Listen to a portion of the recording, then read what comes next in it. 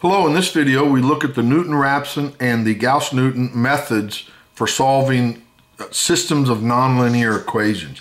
In part one we went through here and found how to find a tangent line or a tangent plane in multi-dimensions. So we're going to jump right into the Newton-Raphson method. And the Newton-Raphson method is you have k variables, unknown variables, and k equations. And then this method is an iterative method that helps find the solutions to our variables. So an equation, in the univariate case, so k equals 1, one equation, one unknown, we have an equation f, and essentially we want to find the x1 value such that f of x1 is 0. So we want to find this point right here. And then so in part one, we found that this is the equation of a line. So notice that this is known. We can take the derivative and evaluate it at our first point. This is unknown. That's the random variable. This is known, and it equals 0. So we can take everything to the other side and then solve for x1, which is what this is. Then in the literature, of course, this is the equation they used. The previous data point minus the derivative evaluated at that previous data point, inverse, which in the univariate case means divide by, and then the function evaluated at that point. And then we get a new point. So what we just did was we go up here and then we solve for here. Now we redo what we just did. We take this point and pretend like it's our new x0 value. Find the tangent line, find the intercept, and then we keep going. And this is just the iterative process until xn, each successive value for xn converges to a number, and then we can stop. There's some sort of tolerance associated with it. So the key point is geographically, this is what's going on. Now, the videos that I've seen for higher dimensions, they always make use of a Taylor expansion, and I don't want to do that. I want to keep it geographically or geometrically on what's going on. And so the k equals 2, so there's two variables, two equations, nonlinear equations, and then we want to find the point such that f of 1 equals 0 and f of 2 equals 0. So what's going on? Oh, first of all, these are the equations for the line in x1, x2 space. So remember, so what we did was there's a surface up here, and here's our initial point. On the function, we found a tangent plane, and then we found where it intersects x1 and x2. And then for the second surface under this point, we found a tangent plane. And then we extended it down to the x1, x2 plane. And then that makes another line. And then we want to find where they intersect, which is that point right there. And then that's our new point in this iterative process. Now, that's exactly what we're doing here. We find a tangent line, find a point, tangent line, and so that's what we do here. So now this becomes a new point. We find another tangent plane on surface 1 under this point, and then find a tangent plane under this point, and we find out where they intersect. And then that's our new point. And to do that, so this is the equation of the line, the first line, and you can look at part 1 video for that. This is the equation of the second line that we obtained from the tangent plane. Then these can be put in matrix notation, right? So this first row is this, second row is this, and these are what are called gradient functions. So it's the partial derivatives of our system of functions. It's called the Jacobian. And then this piece is here. Now in here, this is known. So this says take our function, evaluate it at that point. So it's known. Let's take it to the other side. This is our known point. This is the Jacobian evaluated at that point. So that's known. Take it to the other side. This is unknown. This is known. Right? So if we think about this in matrix notation, call this matrix J for the Jacobian. This is our unknown vector. And these quantities were taken to the other side. You know, this is J. This is our known point minus the function. And if we just call this constant C. And actually, if I were to give you this equation, we have matrix J, unknown X, and constant C. How do you solve for X? Most of you would say, well, take the inverse of the Jacobian, left multiply it, and you isolate X vector, and whatever is over here, that's what X equals. And you'd be right. So you take the inverse of the Jacobian to both sides. So these cancel, this cancels, and you get this.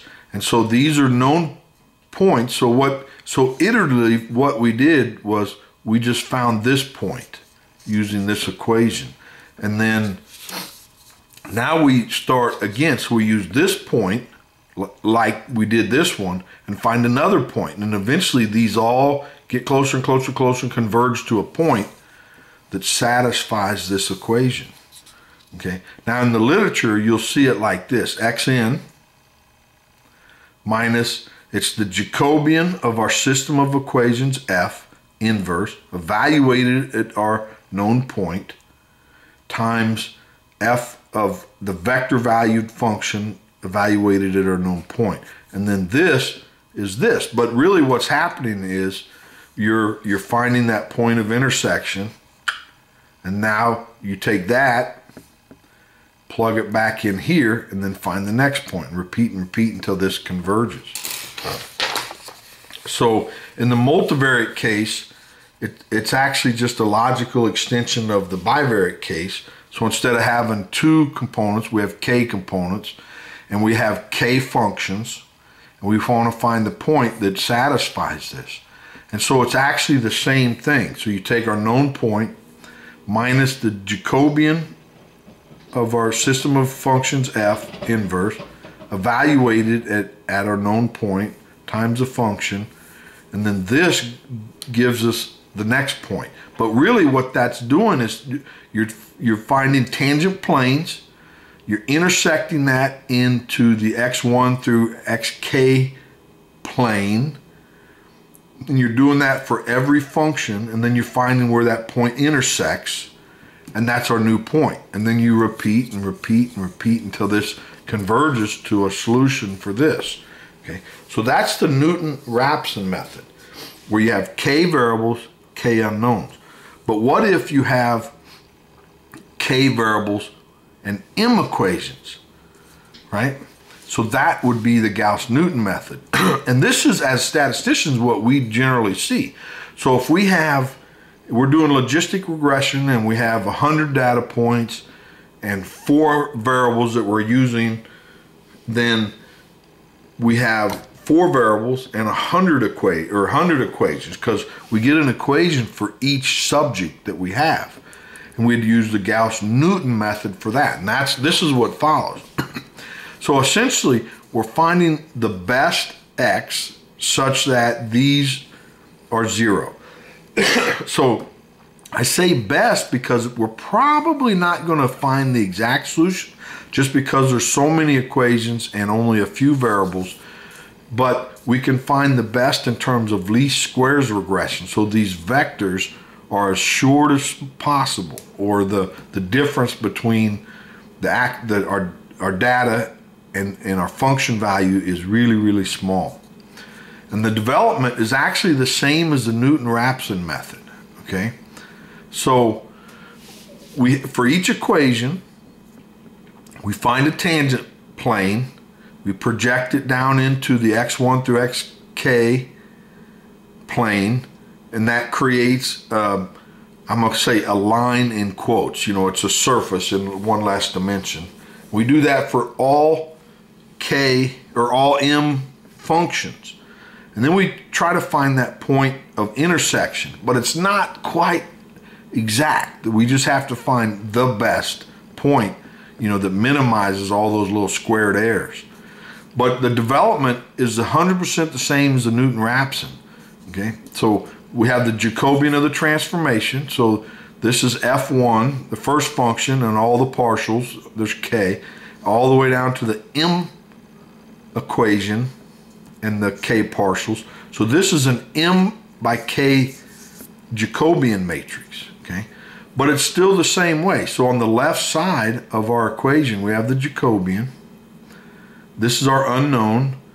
And then on the right side, we have constants. So these are known values. And so you can, you know, this is what it is. It's the Jacobian evaluated at our known point times a known point minus the function evaluated at our known point. So this is a constant. And if I were to say, how do you solve this? Some might say, well, just take the inverse of j to both sides and that cancels. But you can't. This isn't even in a square matrix. So how do you solve this? It's not full rank, it's singular. Well, we have to use an approach called least squares. And I have a video called least squares inverse matrix. So basically, you left multiply, and that's not 100% accurate, but you left multiply by the least squares inverse to both sides, then this goes away, and we're left with the least squares inverse of j times c, and that equals our solution. And that is actually detailed in this video. But essentially what the least squares inverse is, so let's let j ls, so that stands for the least squares inverse of j, be this. So it's j prime j generalized inverse times j. And I have a matrix called generalized inverse if you want to see what a generalized inverse matrix is. So from BV1, our solution is this. So it's the least squares inverse of j times our constant, right? But we know that our constant was this, so actually we can write it like this. And that is the solution to x. Now, I say that, but here's some notes. There's a problem with the Gauss-Newton method when j is not full column rank. So problems arise in that convergence. So we have to assume that j is full column rank. And as a statistician, that makes sense. So if you're running a logistic regression, you want your independent variables, well, independent. You know, if they're not, there's multicollinearity, and that introduces problems. So that's the case. We have to assume that we have full column rank. Then the least squares inverse, instead of using the generalized inverse, we can use the inverse here, right? Because this is a k by k matrix of rank k. So we take an inverse, and then this stays the same. So our previous solution to x is this. So it's the least squares inverse of j times c, where we're using this one. But we know that c was this piece right here. So that's c. And then if we put in what we know for the inverse matrix, the least squares inverse matrix, here, and then we multiply it in, we get this. But notice here, this is j prime j inverse times j prime j. So these are inverses of each other, so that becomes the identity matrix, leaving just this equation. And over here we get this.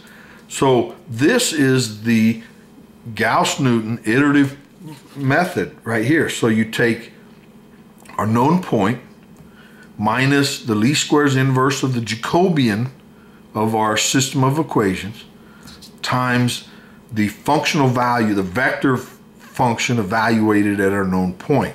And then we get another point, and then we plug it back in, and we keep repeating.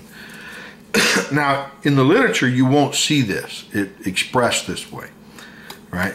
You'll see it in one of these two ways, and more likely the second way. So, but this one is the same. You take the nth value, so your current value, minus the least squares inverse matrix of our Jacobian, evaluated at our known point, times the vector valued function evaluated at a known point. And that gets this. And so remember that, so what this is doing is the same thing. We have a known point. We're finding all the tangent planes, projecting it down into the x1 through xk space. So we have all these, I'm going to say lines and quotes, and we want to find their intersection. But since there's so many darn lines and only a few unknowns, variables, they're not all going to intersect at the same point. So we want to find the point that is close enough in terms of least squares inverse. So that's what this is doing iteratively, okay? But what you'll see most of the time in literature is this least squares inverse matrix expanded to what it is, and that's this. So it's J prime J inverse times J prime, and that's, you know, transpose. And so that's the Jacobian, well, the known point minus this, which is this piece here. So it's the Jacobian of our system of equations, transpose, evaluated at a known point, you know, and then this is what you see in the literature. But to me, when you first see this, you're like, what is going on? How did they come up with this? But really, it's a simple thing. It's just like the Newton-Raphson, but that matrix out front is not, it's non-singular, so you have to use a different approach. Well, anyway, I hope this video helped you intuitively to understand what each of these methods are doing. We're going to explore this a little further with some concrete examples where maybe we do logistic regression and we solve it using this Gauss-Newton method and show that those estimates are actually similar to what our SAS produces. Just an educational aspect of it. Well, anyway, I hope you enjoyed that. I sure did. Please like the video and subscribe so you don't miss the next one. Thanks. Bye.